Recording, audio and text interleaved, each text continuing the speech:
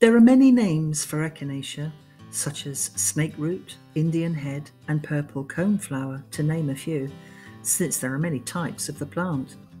It's native to North America and has been used as traditional medicine for centuries, growing in abundance on the prairies and in open wooded areas. The flowers, usually red or violet, bloom in summer and make a lovely bright addition to any garden.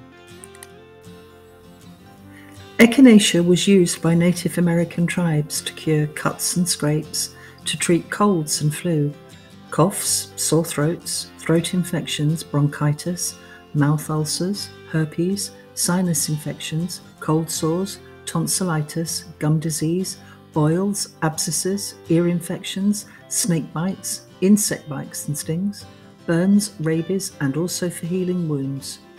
Chewing the root of Echinacea was believed to cure toothache and stimulate saliva. More research is needed into this healing plant, which has never been given much attention in modern medicine, although it's been used by herbalists for years for treating skin infections and conditions such as eczema, measles, sunburn, canker sores, and acne.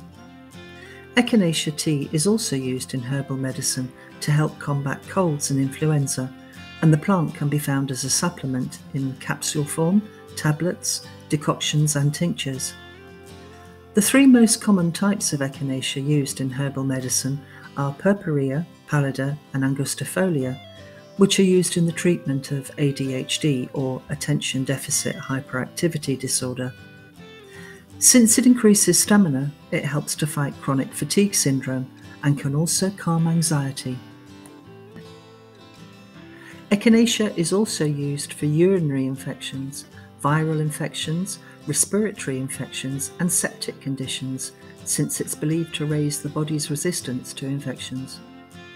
It's also thought to detoxify the immune system, increase white blood cells, and assist to combat allergies. Echinacea is a natural anti-inflammatory and deserves more research so we can know exactly how this plant can help. Search, seek, and we will find.